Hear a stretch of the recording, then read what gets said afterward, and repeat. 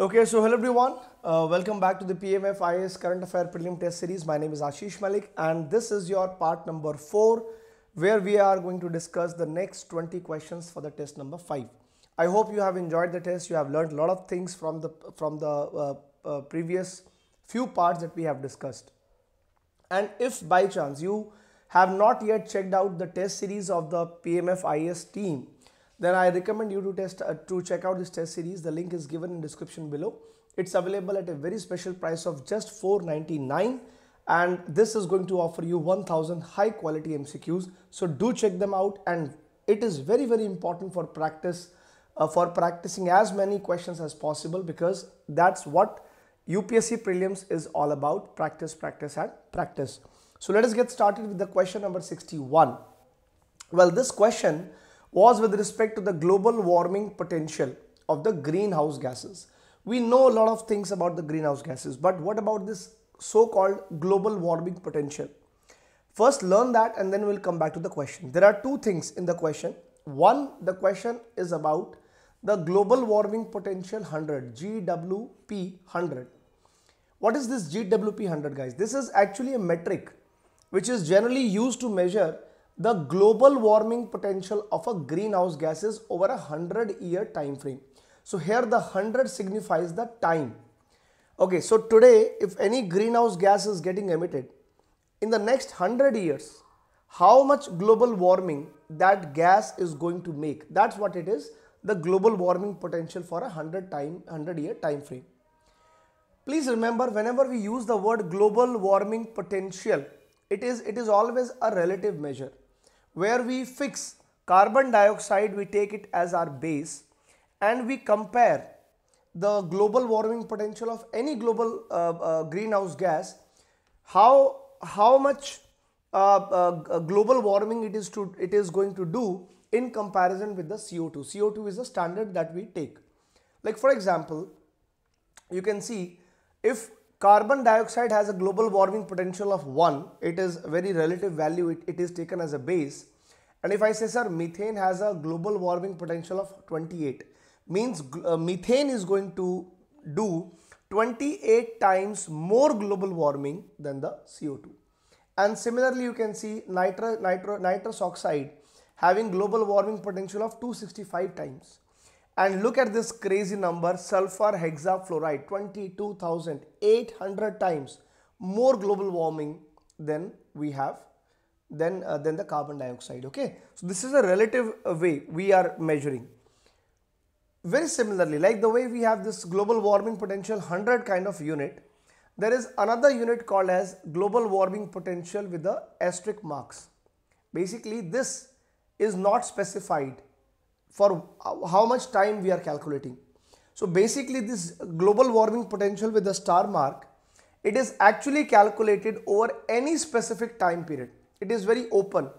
So if you have to compare the two, so clearly where there was a time frame with the first category, this category it is specifically for any time, and that is why it is more accurate for the short-lived gases as well, where global warming potential 100 parameter was majorly focusing on the long-lived gases. Now very interestingly, since it is very specific, the nature of the use is very specific, it is not really widely used, whereas this 100-year as a standard frame is what we widely use, and even it is simpler to calculate as compared to the other one. So if you know these two facts, then you can come back to the question and let's see what the question says. The question says this global warming potential 100 metric unit, it is used to measure the global warming potential over a 100-year time frame. Absolutely correct. Then it says, unlike this, the star mark can be calculated over a specified time period. So very obviously, and I think it is very easy for you to predict the 100 as a 100-year time frame as well, no? So this is a very basic topic: global warming potential, greenhouse gases, climate change, very basic topic. The question was a medium one, but something you could have attempted very easily, because the statements are very clear and there is no twist and turn in that, right? Takes us to the question number 62, which is about the emission gap report 2023. Very important report, Absolutely important question, guys. Now, let's first understand about the report and then we'll come back. So, there are, every time I told you n number of times, whenever you read about any report, any index, the first thing you have to look for, that report or index is prepared, published by which particular organization. In the case of emission gap report, it is United Nations Environment Program, UNEP, that releases this report on annual basis. Very interestingly, the word is gap. What do you think? Just apply your logic. What can be the emission gap? Emission gap means currently all the global greenhouse gases that are being emitted and the levels that we need to limit them so that we can limit the overall global warming.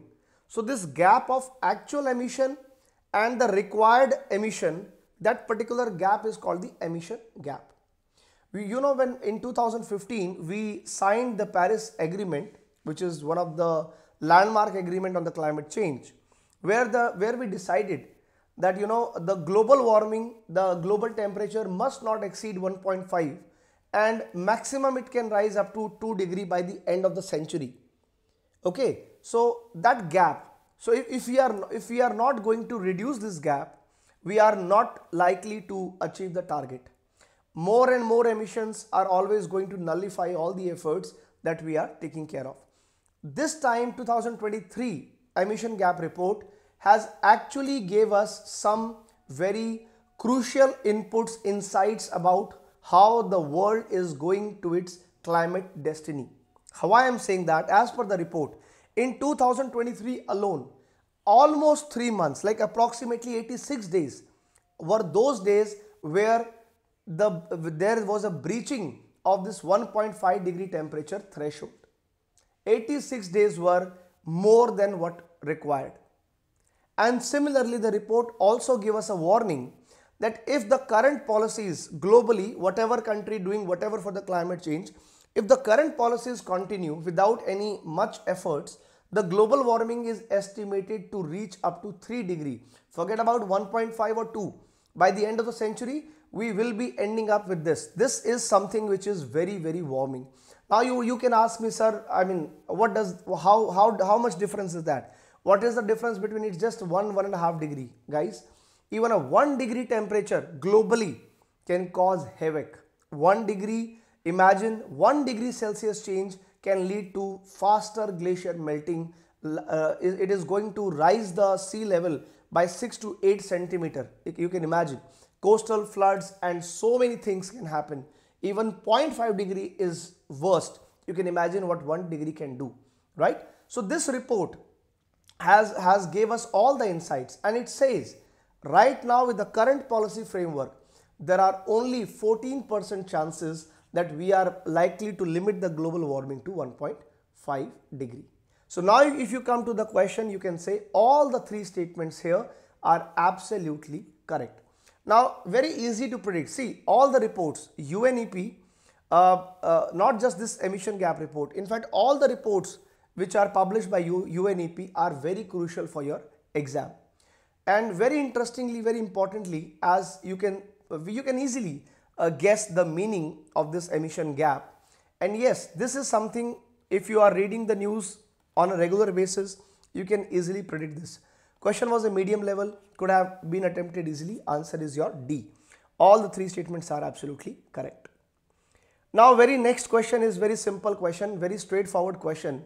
A 30 cross 30 target. It is not about solar power generation, not about sustainable agriculture practices, nothing to do with COVID. This is the right answer. B. Prevent biodiversity loss and address the climate change. Yesterday we had a discussion. I told you about the coming Montreal Global Biodiversity Framework, if you guys remember. And yesterday only I told you that this is one of the most important framework today that we have with respect to the biodiversity. So this 30 cross 30 target is actually one of the components of this biodiversity framework. Very easy question, very straightforward question, because this topic is very, very important for the exam. So what exactly is the 30 cross 30 target? It's a global initiative.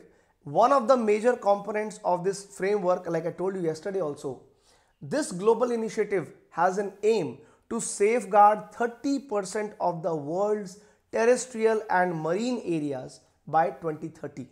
Please understand, this 30% area that this initiative wants to protect includes both terrestrial as well as marine, and that is why the name is 30 cross 30. 2030 is the target year and 30% is what we want to protect. Presently, as of now 2023, the protected areas, almost 16% of the world's terrestrial areas are protected areas and 8% of the world marine area is protected. Of course, we want to increase it. You can see, so of course there is a challenge. From 16% we want to make it 30%, and the real challenge lies here. I mean, it is way more difficult how we are going to protect 30% of the marine area, where you really have to stretch a lot in the next coming up of 6 years. So of course, protecting 30% marine area is going to be a big challenge, but now you know the basics of this concept, so you can predict. Next question is very fact-based question. It is straightforward, asking you about the Amazon River turtle, and you have absolutely no clue. And in fact, let me tell you guys, these kind of question, when there is a question directly on any biodiversity, it's actually very tricky. In my opinion, generally you don't really get all the 4 statements correct, though in this case all the 4 are correct, but there are only 10% chances that all 4 are going to get the correct one. So be very careful, because these are the questions which really do not give you much scope. It is talking about one biodiversity, and that too very specific. First we'll learn about the Amazon turtle, then we'll come back. So the yellow spotted Amazon turtles, they are also called as side-necked turtles. They are native to South America, because Amazon River we have in South America. Now, it is indigenous to Amazon River in the Southern America, and these turtles, please remember this interesting fact, these turtles, they live in a freshwater environment. Now this is a star mark. You never know, the UPSC can twist the statement by saying that they are brackish water, but Amazon turtles live in a freshwater environment, river stream floodplains. In which country we find them in predominant base? Brazil, Colombia, Venezuela, Ecuador, Peru, Bolivia, Guinea. These are the countries which have the prominent population of these spotted Amazon turtles. IUCN status is must. You must read about the IUCN status of every species that is in news. Talking about the Amazon turtle, they are vulnerable. Now, very interestingly, the extended heat wave and drought period, they have shortened the incubation period for hatching of the Amazon turtle. So you see that the climate change, these are the results of climate change. So climate change is affecting the incubation period for the hatching of the Amazon turtle, and this is not just the end, this is a beginning. You can imagine how worst situation can happen because of the climate change. Normally, normal times, the incubation period of the Amazon turtles used to be 60 to 72 days. But now, due to climate change, due to increased temperature, that incubation has reduced to 45 days. Okay, now these are important points that you can think of. And if you look at the statements, guys, all the 4 statements are absolutely correct. Now, my suggestion, in my opinion, of course, these kind of questions are a little bit tough, because you really cannot make sure that if the numbers are correct or not, if the areas are not. So of course there are many tricks and turns in that. In my opinion, if you are not sure, if you have not read these kind of things, you can skip these kind of questions. But if in case you want to attempt, since here at least you have the option of elimination, you can try to eliminate the statements. If you can eliminate any of them, then the things become easy. Okay, now in this case, and even the next question 65 is also of the same nature. Question 65 is about the ghole fish. Because it is in Indian context, I would recommend you, at least you should read about the ghole fish a lot. Why? Because recently this fish in 2023 was declared the state fish of Gujarat. So you never know that you have a direct question, which of the following species became the state fish of Gujarat, or ghole fish became the state fish of which of the following states. The question can be asked either ways, and since it is very recently that has happened, there are all the chances that you may get a question on the ghole fish. Ghole fish is also called as black spotted croaker fish, and let me tell you, it is one of the largest fish that we have in India. Be careful about the largest and the smallest one. UPSC may trick you by saying goldfish are the smallest one. No, they are the largest fish in India. Where exactly they are found? It is not just restricted to India, guys. When you talk about the goldfish, they are found in the entire Indo-Pacific region, right from the Persian Gulf to the Pacific Oceans. So the distribution is wide of them.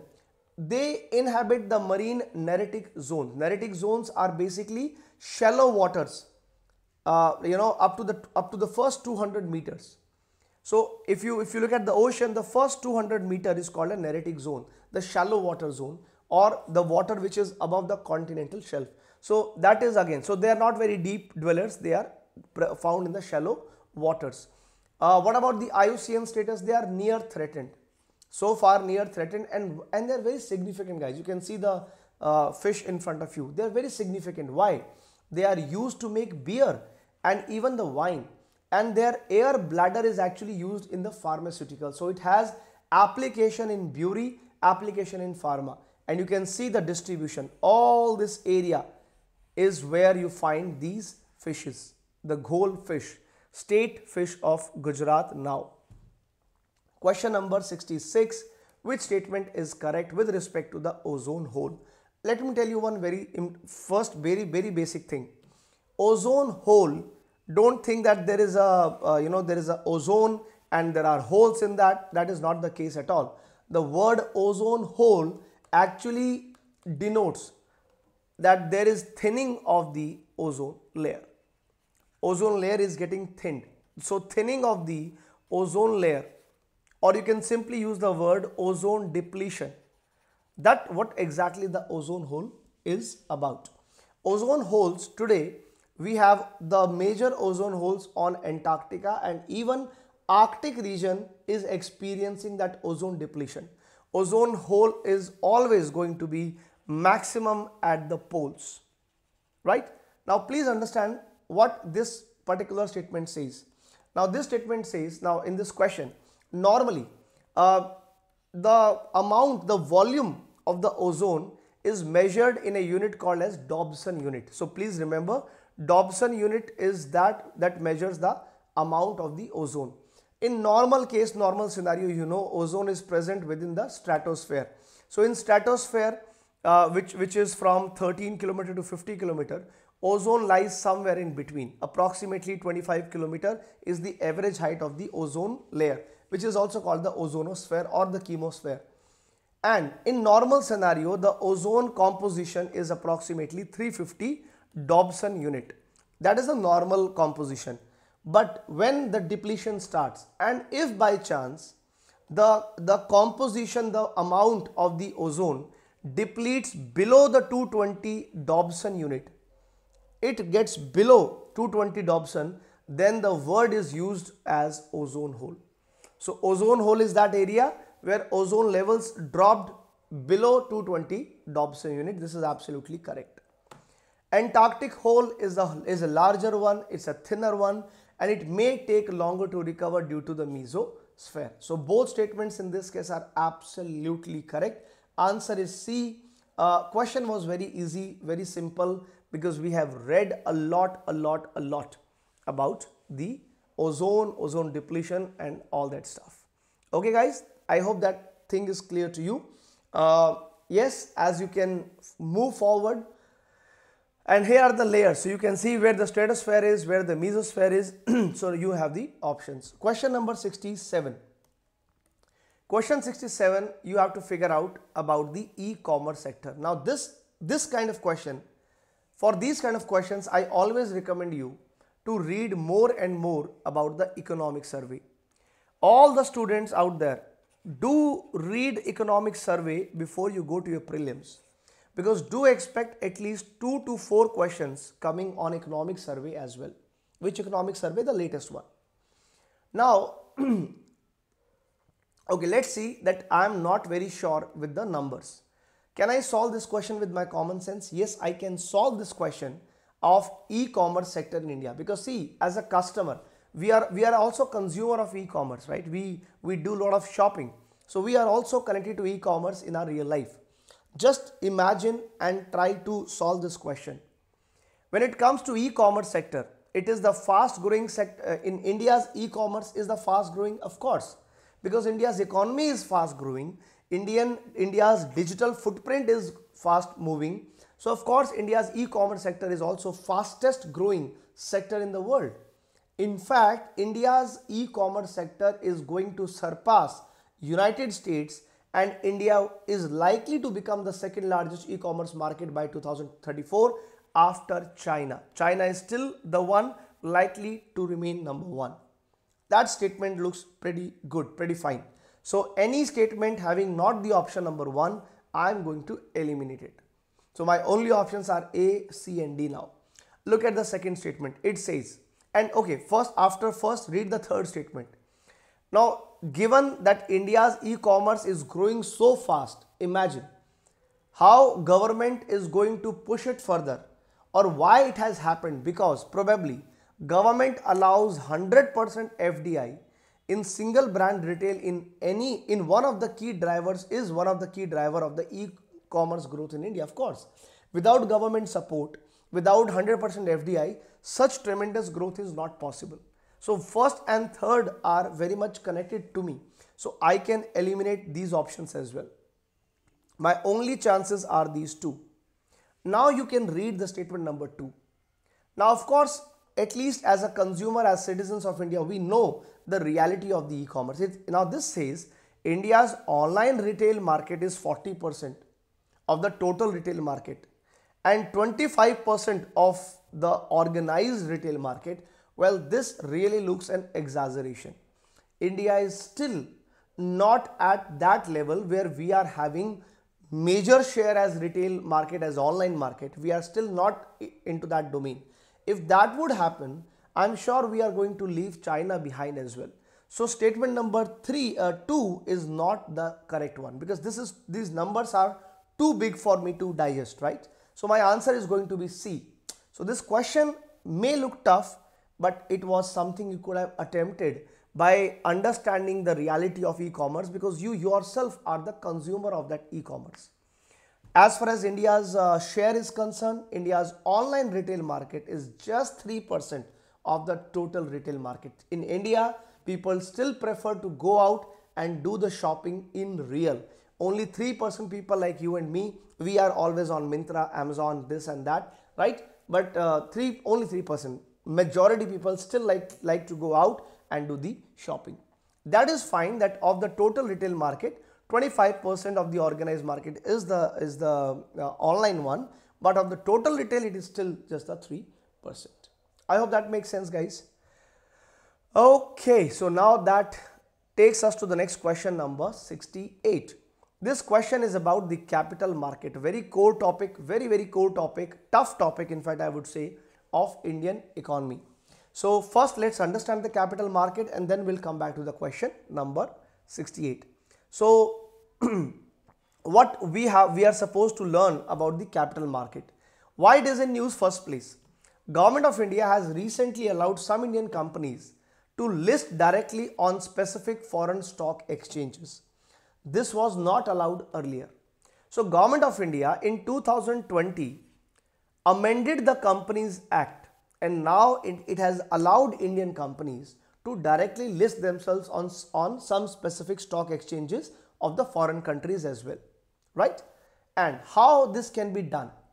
Now earlier the companies were not allowed, but now since they are allowed, how this access can be given?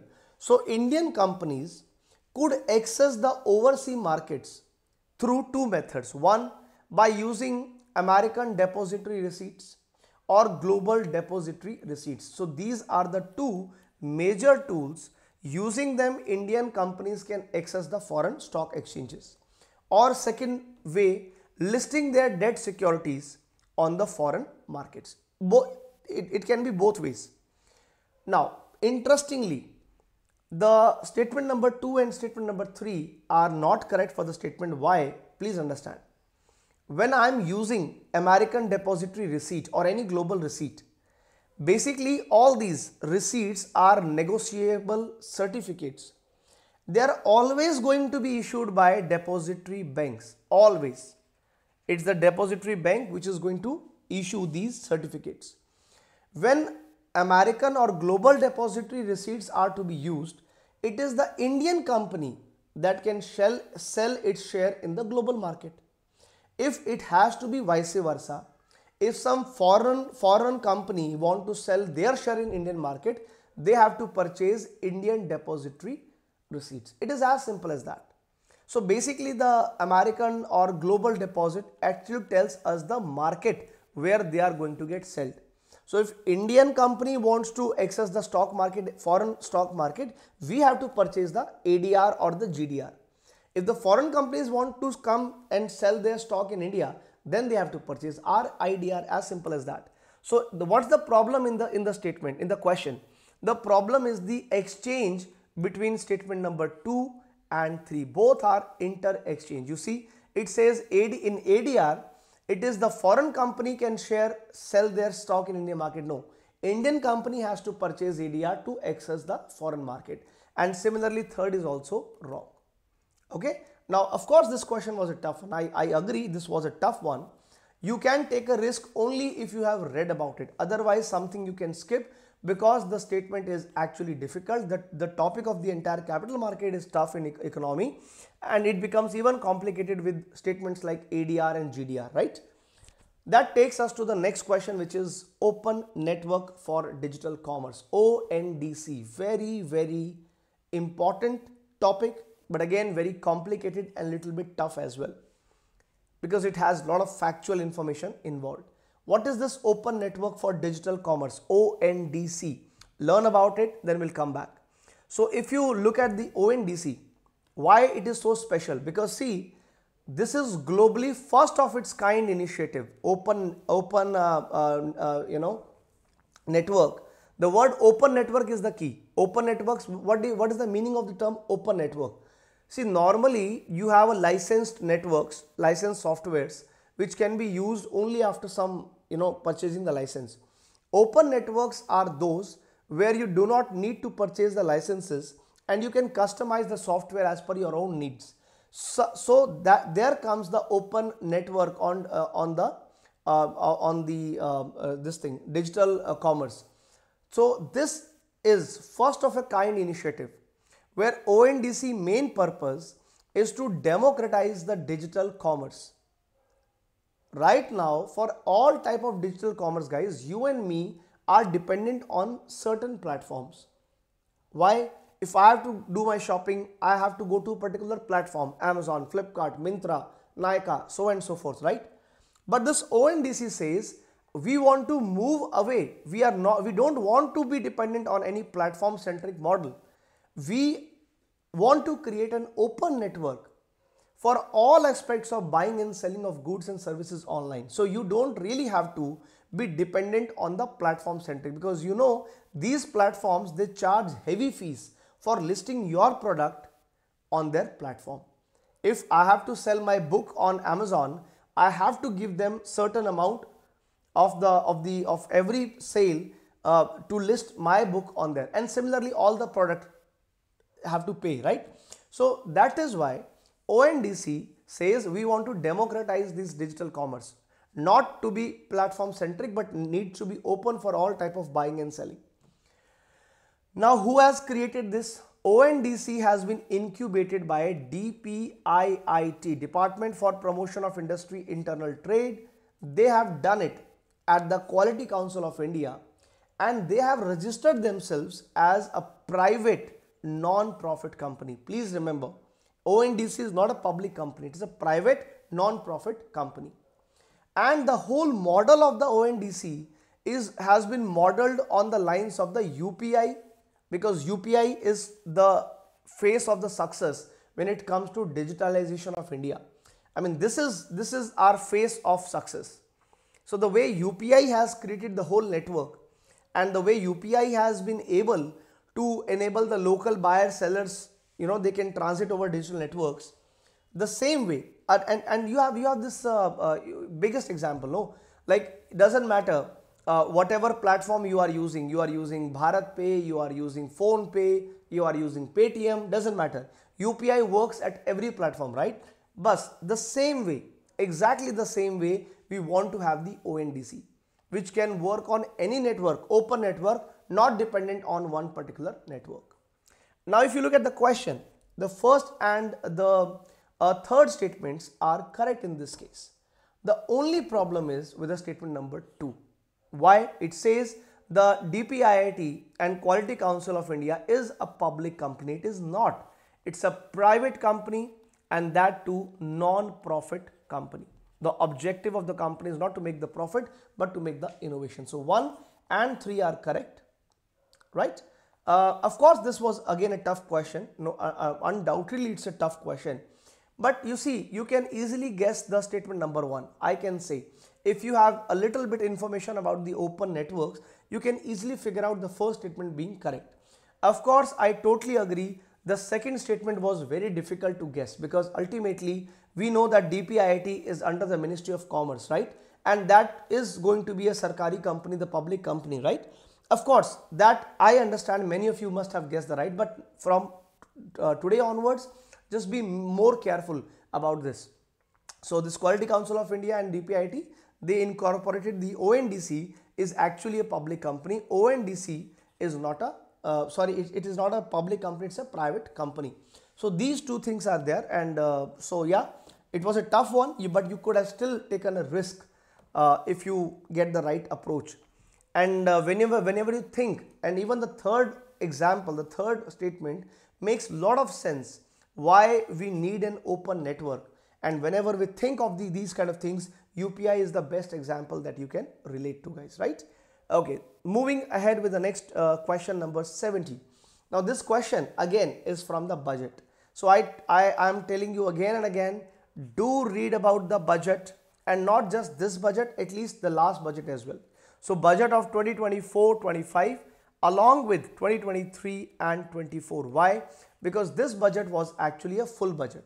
This year's budget was just an interim budget. Of course, we are going to have another budget after the election gets over, and we are going to get the new government, right? But at least now for this particular year, this last budget becomes really, really important with a star mark. So do read about the last full budget that we had. As per the budget, we know very, very well that India is world's 5th largest economy. Yes, India has a GDP of 3.5 trillion, and we are still considered as a developing nation. So I think every statement is very well speaking about itself. Now look at the statement number 2. First is correct, fine. Look at the second one. And this is very general information. If you are reading, if you read newspaper daily, you have all these knowledges. It says India currently the world's 3rd largest economy. Yes, we are 3rd largest, but in what terms? We are 3rd largest in terms of purchasing power parity. India is 5th largest based on the nominal GDP size. In fact, if you read the first statement and then you look at the second, both looks very contradictory. The first statement itself says that India is 5th largest economy because of the GDP size. So even the second statement looks very contradictory, and you can easily rule out the statement being wrong. Then it says India is 2nd largest recipient of remittances of the world. No, not at all. We are largest, not the second. We are the largest recipient of remittances. What is a remittance, guys? Remittance, very simple. If any Indian is working abroad, you are working in USA, you are working in Middle East, and you are sending their currency back to India, to your home, that is what we call as remittances. Remittances are very, very important. Remittances contribute a lot in maintaining the forex of a country. So the more Indians working outside sending back money to their home actually bulks up the forex of our country, right? So very, very interesting and important thing. So of course we are the largest, and this is a well-known fact all over the world. So please eliminate number 2 as well. Then it says as per the budget, multidimensional poverty. Yes, one thing very interestingly, in India in the last couple of years, the multidimensional poverty is actually falling. I'm not sure, let's say I'm not sure about the percentage exactly, but at least I know that the multidimensional poverty is falling, right? It is falling in the last 10 to 15 years. And this decline is more than 75%, that is also correct. So first and fourth, both statements are correct. Easily you can eliminate number 2 and number 3. I would say this was a very easy question.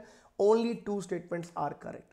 Based on your general knowledge, you can solve it. You don't really have to be good with the numbers. Even if you have not read economic survey, if you have not read well on the budget, you can still give the right answers by understanding this concept. When it comes to the remittances, just try to remember one thing, that India being a largest recipient of the remittances, how much we are receiving. In 2022 alone, India received more than 100 billion US dollar as remittances. In fact, because being the largest recipient of remittances, India's position today is such that India has 6th largest forex reserves in the world. Now, do you know which country has the largest forex reserve? Do you know which country is at first position in terms of forex? If you know the name, do let me know in the comment below, guys. Now that takes us to the next question, question number 71. This question is about the Yamuna froth. What is the Yamuna froth? What is the meaning of the frothing? So you must have seen last year the pollution levels of Yamuna were very much in the news. When I use the word froth, frothing means frothing is actually a sign. Frothing is you have a lot of on the rivers you have lots of bubbles. It looks like as if these are bubbles of some kind of detergent or some kind of soap. So frothing is that one particular sign which tells you that the river is having exceptionally high pollution levels. And unfortunately in India, Yamuna is one such river that had recently witnessed the frothing, means exceptionally high levels of pollution. What exactly contributes to frothing? So we have the phosphates and we have the surfactants. So both of them are untreated sewage and industrial effluents, and mainly from the industries from nearby areas of Delhi, Haryana, UP. All the 3 areas and their untreated sewage industrial effluents, they are all going into the river Yamuna. And phosphates, which are generally found in all detergents, fertilizers and human waste, and surfactants that reduces water surface tension are found in detergents industrial discharge. Both of them contribute heavily to the phenomena, to the full making of this froth that we have, right? So yes, now if you look at the statements, so I think both statements look very good, very normal. Frothing is correct, and even the phosphates and surfactants both are given right. So yes, this was again an easy question. Easily you can attempt it. Both statements are absolutely correct. You think of the Yamuna, think of the nearby state. Which states are nearby? So you have everything correct because you know which states are the nearing states of Yamuna. So even with the common sense, this can be easily solved. Frothing, high levels of pollution, yes, common. Question number 72. This is about global environment facility. Not just this question. In general also I am telling you guys, do read more on global environment facility. It is a must prepare topic. Must prepare topic. Currently this global environment facility is holding, it is responsible for the funding mechanism of the most important 6 treaties, most important 6 global treaties. Funding management is done by the global environment facility. So do read and prepare it. Well, the number 1 says global okay, first let's get into some of the information. So yes, the global environment facility, this GEF, it served as operating entity of the financial mechanism since UNFCCC entered into the force 1994. And not just these 2, it says that it managed 2 special funds. Special Climate Change Fund is under the GEF. Least Developed Countries Fund is also under this. And other than that, there are so many global treaties, including the latest one, including the latest Kunming Montreal Global Biodiversity Framework. Even its funding is also going to be under GEF. So it's a very, very important topic for you to prepare. And if it would be great if somebody can do a research and tell us in the comment box which are all the treaties or which are all the frameworks whose funding is the responsibility of GF? If you know, or if you can search about it, do let us know in the comment box which are all the treaties that are funded or the funding is done by the mechanism. So here both statements are correct. C, this question was an easy one, should have attempted very easily. Okay. Now question 73, very difficult, typical question of economy. It says Lewis model on labor industrialization. What is this Lewis model? Now the keyword is labor, keyword is industrialization. So in these kind of questions, I always say start by elimination. First of all, you don't have to figure out the right statement. Try to at least eliminate the wrong statement which you think can never be the answer. Labor industrialization, eliminate number D. It is about closed economy. No, not at all, not relatable.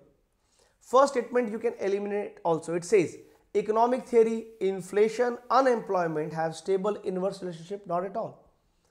At least I am in a position to eliminate. So in this kind of question, always start by eliminating the things. Now my only confusion is between B and C. So in this case, I still have an option to take certain kind of risk, right? Well, the right answer in this case is actually going to be option. Which option? First read about it. It's option B actually. So what exactly Lewis model says? Very interesting model, guys. The Lewis model says it assumes that there is a dual economy. Dual economy with traditional agriculture and model industry. There is a dual economy. Why I am calling it as a dual economy? See, this model says that our agriculture model has zero or negative marginal labor productivity. Means even if few workers are going to leave agriculture, still the overall output is not going to decrease, because we know that in agriculture there is already surplus workers. No, agriculture already has surplus workers, and because it has surplus workers, which we called as disguised unemployment. Disguised employment means where 10 people, let's say 10 people are doing amount X of work, and even 5 people are capable of doing the same without any compromise. So these 5 that you have employed extra, it is disguised employment.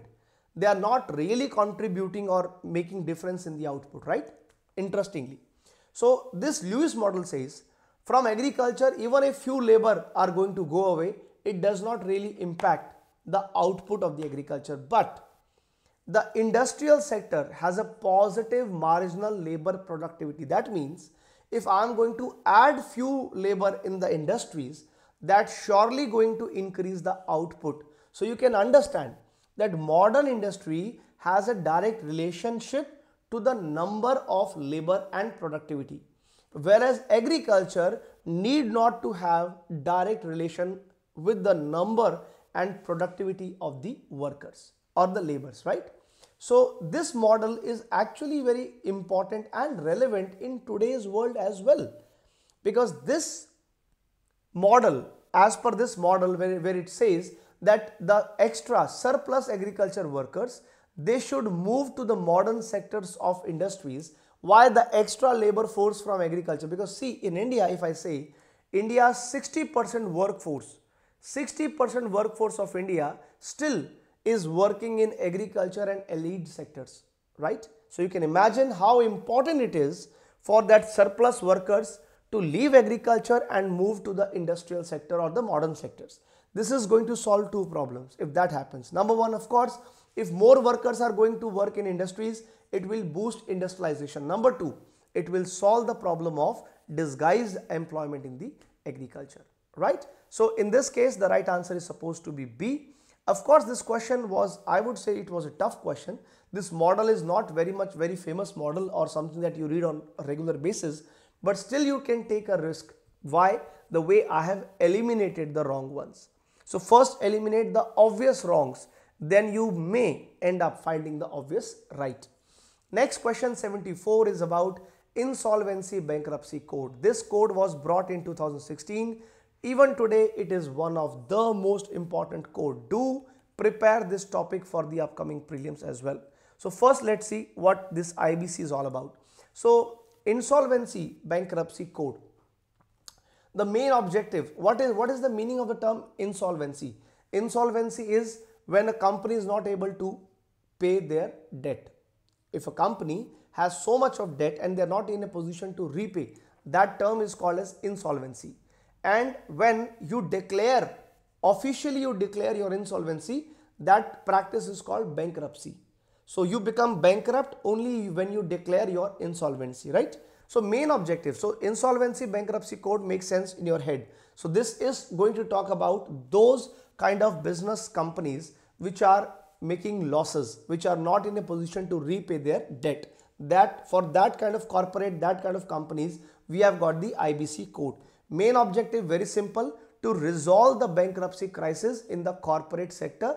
Again, not just the corporate sector, but also to consolidate the insolvency and bankruptcy proceedings.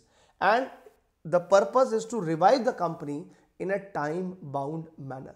If a company has gone into the loop of insolvency bankruptcy, this code is going to help you out and help you to get revived from that loop. On which particular parties IBC code is applicable? Applicable on individual, corporates, partnership, limited liability partners, even the personal guarantors to the corporate debtors. So as far as the application is concerned, it has very wide application, right? Now, very interestingly, another thing, if there is any insolvency proceeding, all insolvency proceedings can be initiated either by the creditor, like the banks can initiate, or not just the bank, can be any creditor, whosoever has invested the money in the company or given the loan to the company. Even creditor can initiate the insolvency proceedings, or even the loaner, the defaulter, can initiate or can self-declare that I am not in position to repay my debts. But whenever you have to proceed for the insolvency proceedings, it is always done by submitting a plea to the adjudicating authority. And which is the adjudicating authority in the IBC code? It is going to be National Companies Law Tribunal. Once your plea is accepted, then insolvency resolution professional is going to be appointed, right? And then the further process starts. So remember the adjudicating authority, remember the procedure as well. In this case, guys, all the three statements are absolutely correct without any problem. So you can see the right answer being all the three. Now this question, of course, I would say this question was a medium one. But guys, if you know the meaning of insolvency bankruptcy, plus this is not a new code from 2016, and I'm sure so far you guys must have read it multiple times. So I do not see any question or any statement to be tough. It is the statements of the IPC are very, very normal. So yeah, this can be attempted in a very easy manner. Only expected information is asked in the question, not something that you can say, sir, this was a twist or turn. Question 75 again from economy. It says, it talks about rupee depreciation. First, you need to know the concept, and what actually contributes to depreciation of the rupee is something we have to focus upon. Now, which statement is not correct? The statement is not correct. Be careful. So let's first understand the rupee depreciation. So in a very general manner, if I use the word, sir, rupee depreciation is decreasing. Decreasing of what? Rupee depreciation means if there is a decline in the value of Indian rupee against other foreign currency. So you say there was a time, sir, when one US dollar used to be like 70 rupees, right? And now it says, sir, one US dollar now is, let's say, 82 rupees. So what you say? You can see, sir, it seems our Indian rupee value has depreciated, because now to get $1, I need to spend more Indian rupee, right? So this is a case where you can say, sir, rupee's value has declined. And it is not in isolation. When I say decline in the value of any currency, it is always taken in a relative manner. We always compare our currency with some other foreign currencies, particularly the US dollar, because that is still the currency which is widely used and widely accepted. It means it takes more money to buy $1. Example is in front of you. Okay. Now please understand, rupee depreciation is going to have positive as well as negative effects. Of course, majorly it has negative effects. Why negative effects? Now, since your value of Indian rupees decline, so whatever import we are making, so for all the import, I have to pay more money now.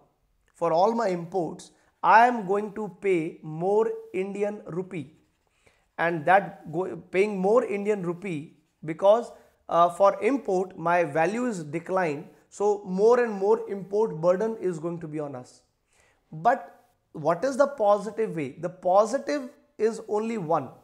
There is only one positive or majorly one positive effect, and that is with respect to exports. If my rupees value is less, so of course there is a chance that I can still boost my exports. Why? Because Indian goods are now cheaper for the foreign people.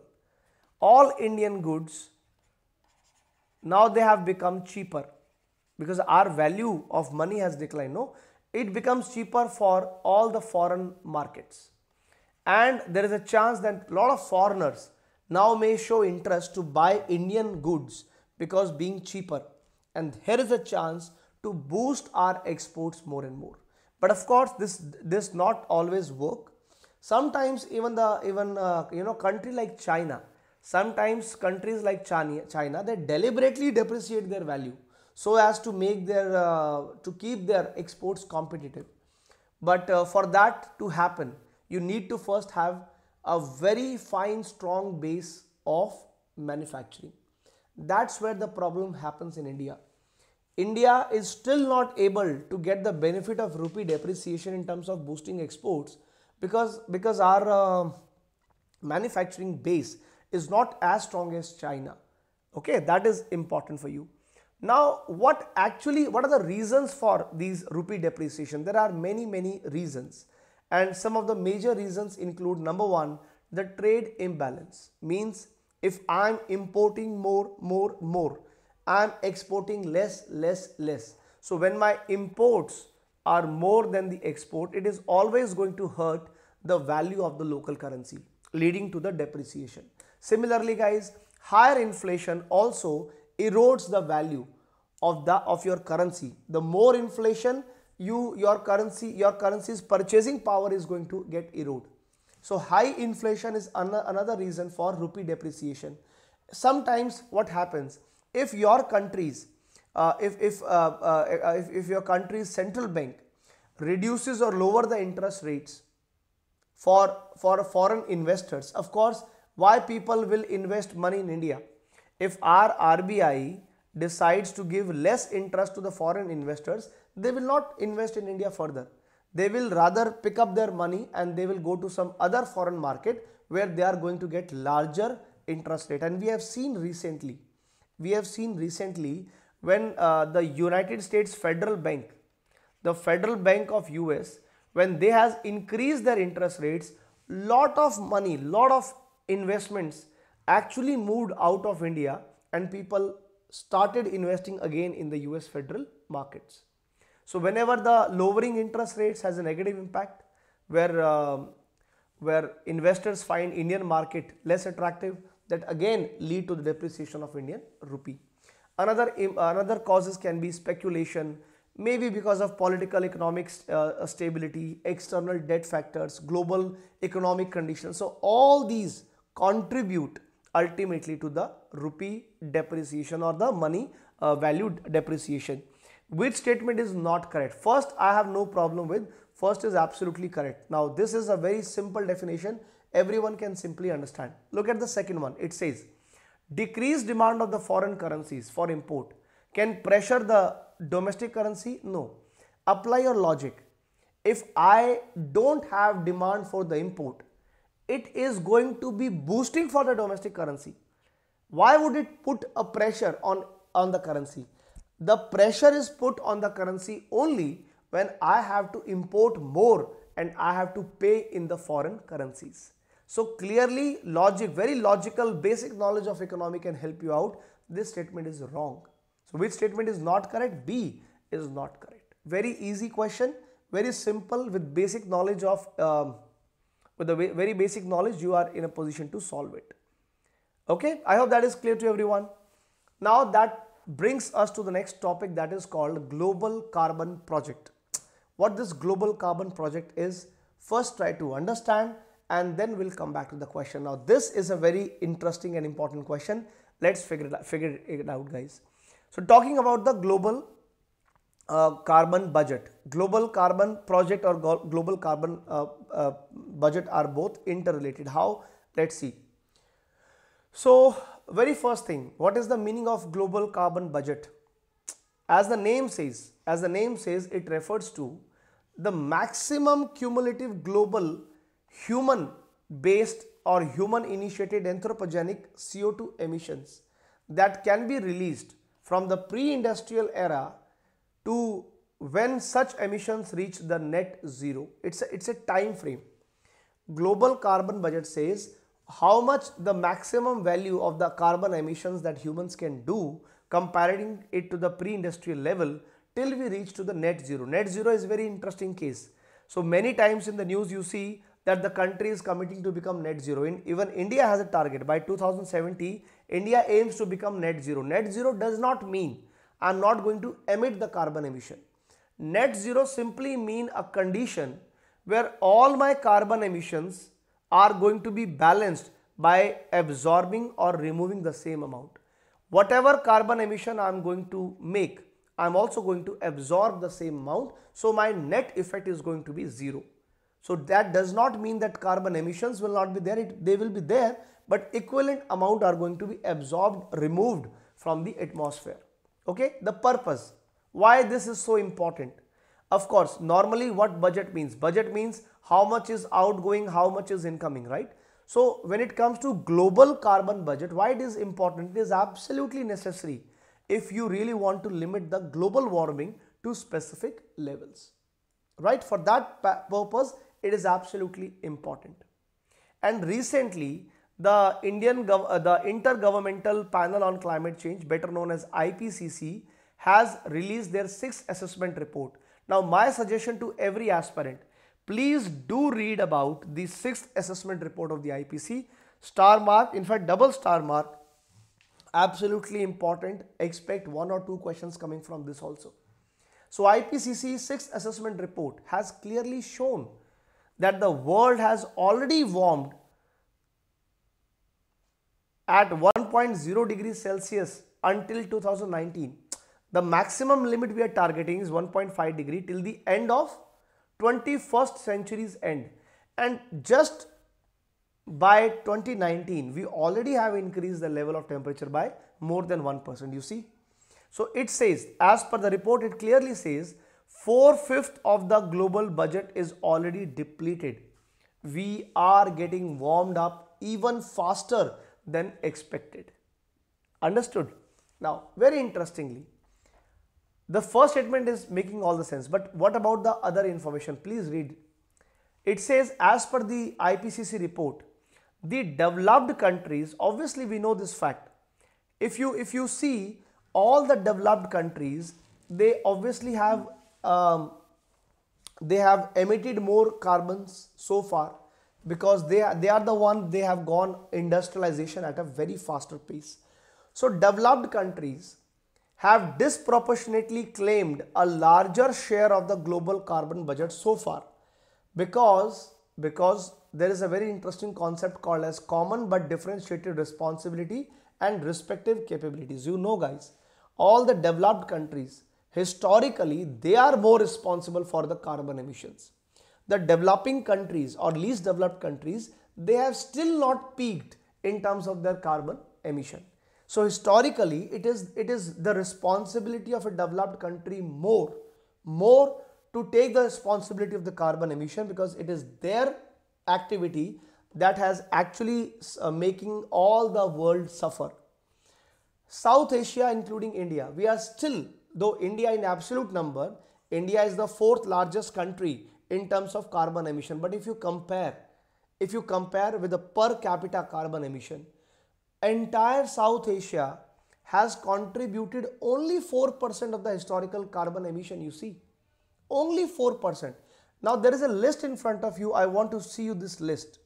Look at this list, guys.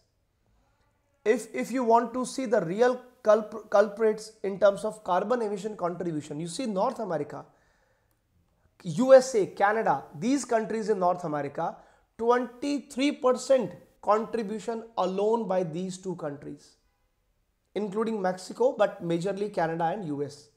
Then Europe, who now is talking about the Hippocratic statements of carbon this and carbon that and climate this, climate that, they are responsible for 16%. If you look at South Asia, including India, we are so less, we are still 4%, equivalent to Australia, Japan, New Zealand. You see? And then Middle East is the one which is still lesser than us. And international shipping, aviation, they are only 2%. But look at the other countries. How can they say that everyone has the same responsibility? No, it doesn't work like that. Now, if you go back to the question, you would say, sir, first statement though absolutely correct. The carbon budget, the global carbon budget, the word itself is self-explanatory, and that tells us the thing that is there. What is wrong with the third statement? Look at the third statement. It says, India, South Asia, are we contributing 15% historical emission? No, just 4%. Even Europe is 16. We are lesser. We are so much less in that terms. So eliminate number 3. Then it says, as per the IPCC 6 report, is it the developing countries that are disproportionately claimed a higher share? No. Why would developing country ask for larger responsibility? They are not historically responsible. It is the developed countries. The developed countries are responsible more, so disproportionately they are claiming for larger share of the global carbon budget, right? So second is wrong, first is right. So I think even if you are not in a position to understand the global carbon project, don't get panicked by the name. Don't think that this is too specific. Just apply your common sense. Are you not in a position to eliminate number 3? Of course we can eliminate. We know about India that we are not contributing. Even if you are not aware about the number, at least you know that, okay, this is too much. I must have not contributed 15%, right? And even the second statement is easy to predict. Why a developing country? Common sense. So even if you are in a position to eliminate number 2, you are likely to get your answer. So the question was a medium question.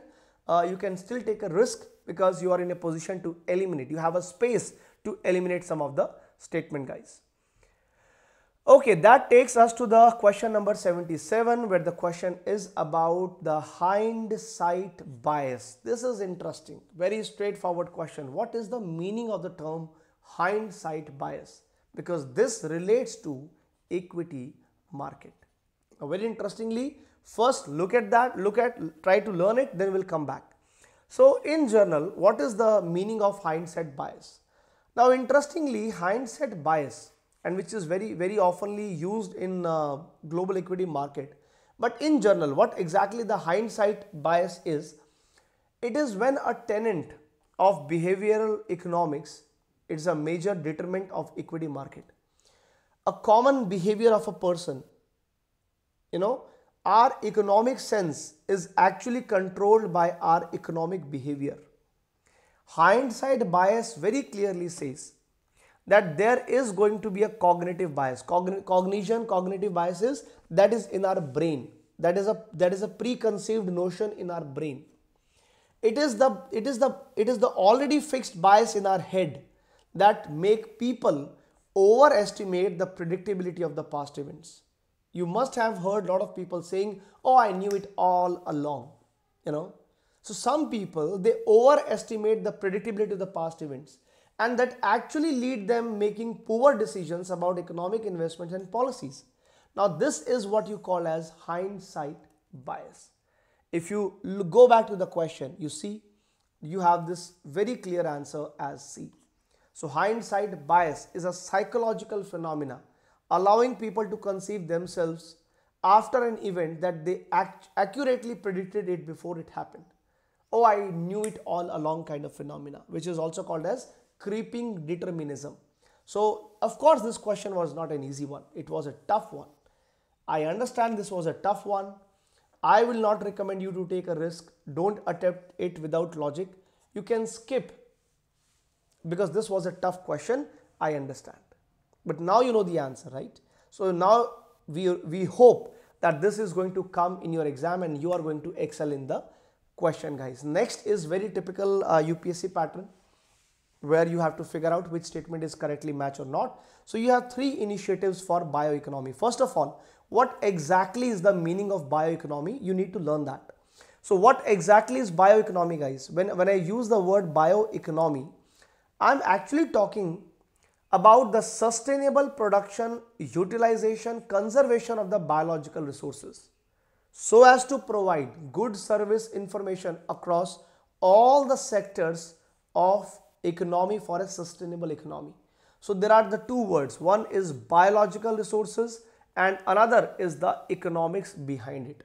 So how I am going to very sustainably going to produce, use, conserve the biological resources so as I am in a position to provide good service information to all sectors in a very sustainable manner. That is bioeconomy. When it comes to bioeconomy, there are few important initiatives started by Government of India. Number one is National Biopharma Mission, started by the government 2017. The main purpose was to accelerate the biopharmaceutical development in India. National Biopharma Mission is a joint initiative of Department of Biotech plus even the World Bank is a partner. Very, very important information. Do remember it. The mission has an aim to foster the entrepreneurship, indigenous manufacturing in the biopharma sector by creating that kind of ecosystem. Then in terms of bioeconomy, there are two another important initiatives. One is called BioNest. This BioNest initiative started by BIRAC and it is about fostering the biotech innovation ecosystem in India. In fact, through this initiative of BioNest, BIRAC has been able to support 65 bio incubators that are actually going to have bigger long-term goals or long-term projects for the bioeconomy. National Mission on Bioeconomy is another initiative by Government of India launched in 2016 under Ministry of Science and Tech.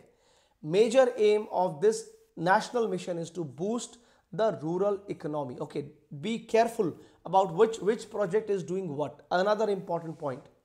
Now, under the National Mission on Bioeconomy, our aim is to promote the bioeconomy across various sectors, including agriculture, forestry, biotechnology, healthcare, industrial biotechnology, across all the sectors we are targeting. Now, if you come back to the question, very easy, now it has become. So we have National Biopharma, yes, be careful about the World Bank. See, in India, I'm just giving you a hint. If there are 10 initiatives, let's say in India, and if you are supposed to guess that out of the 10 projects, which organization must be contributing maximum as a multilateral bank, maximum number of chances like 6 out of 10 are contributed by the World Bank. So World Bank has always been a very important development partner for India. And similarly is the case with bioeconomy in India. So all three are correct. Absolutely. BioNest by BIRAC, yes. National Mission Bioeconomy, Ministry of Science and Tech. Okay, very important. And please, one more thing. Even this Department of Biotechnology, this DBT also works under the Science and Technology. So this is too specific information. So here the question was medium one, but something you could have attempted easily considering knowing about the bioeconomy as well.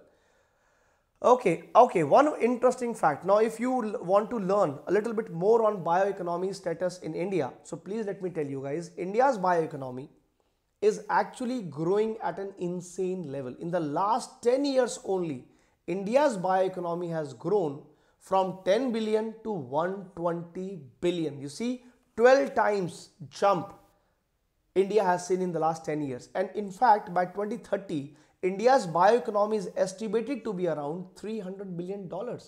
India is among the top 3 in South Asia in bioeconomy and top 12 destinations for biotechnology in the world. But India, why top 3? Which are the other 2 countries? Can you tell me, guys? Can you tell me the name of the other 2 countries in South Asia which are also growing as bioeconomy giant? If you know the answer, do let me know in the comment section box. And in fact, the best part behind India's such tremendous growth is because India has the second highest number of US FDA approved manufacturing plants outside the US that has actually contributed to the growth of India's bioeconomy. The next question we have is with respect to the government securities called GSEC. Very, very important but basic concept of economy. Is it only the central government that is going to trade the government securities? No, absolutely no. Government securities can also be issued by state government as well. But of course, there are some terms and conditions that we will learn. But you see, you can eliminate this option straightforward because it says only, and that makes some problematic thing in our head. Then the second statement says all 4 types of GSEC. There are 4 types of government securities and central government can issue all 4 types. Of course, central government can issue all the 4 types. First, you need to learn about the government securities, right? So, what exactly is the meaning of government securities? Government securities are those tradable instrument. Tradable means can be purchased, can be sold. That makes the word tradable.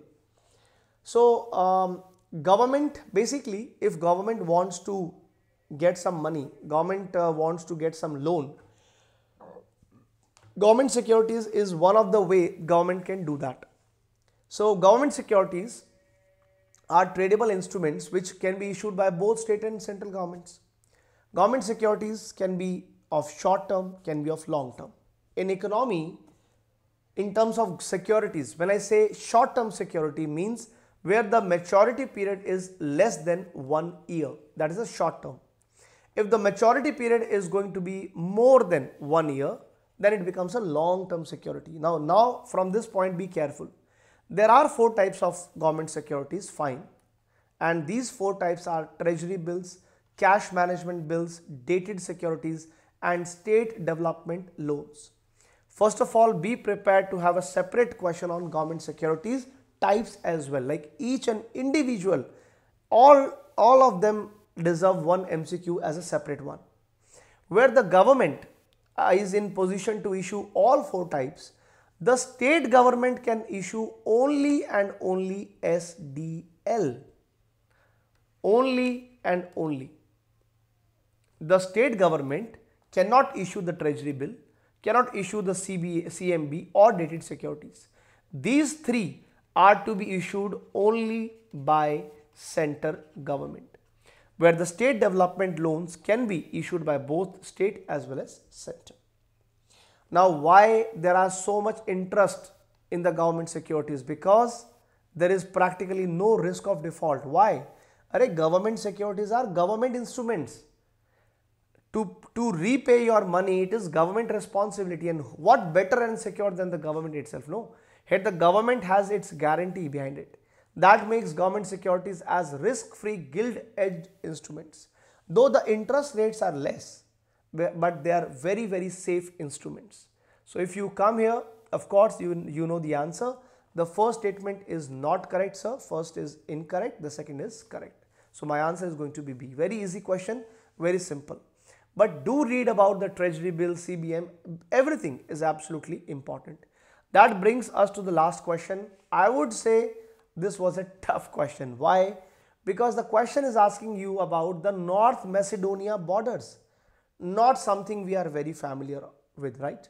So this was a tough one, and I'm sure many of you must have skipped it, because guessing the borders of North Macedonia is a challenging task unless until you have not done a PhD on the maps. So if you look at the North Macedonia, so here are the all the neighbors. So Greece is one neighbor, Bulgaria, Serbia, Kosovo and Albania. These are the 5 neighboring countries of North Macedonia. So now, and it's a landlocked country, by the way. Overall, you can see there is all the countries are there, and landlocked means the country not having access to the open water, that is called landlocked country, right? So now you can easily eliminate the options. So you have learned Bulgaria being one, Greece, Serbia. Is Romania a border country? No. Hungary? No. But this question was a tough one. The answer is only 3, but I would suggest please skip if you are not very comfortable, because you can't apply any logic. It is only and only about the facts. So now I hope you have learned a lot of information, guys. That is all from my side in the part number 4. Hope you have enjoyed and learned a lot from this video. So what is your feedback on this video? Do let me know in the comment section box. Stay tuned with us and do check out our test series.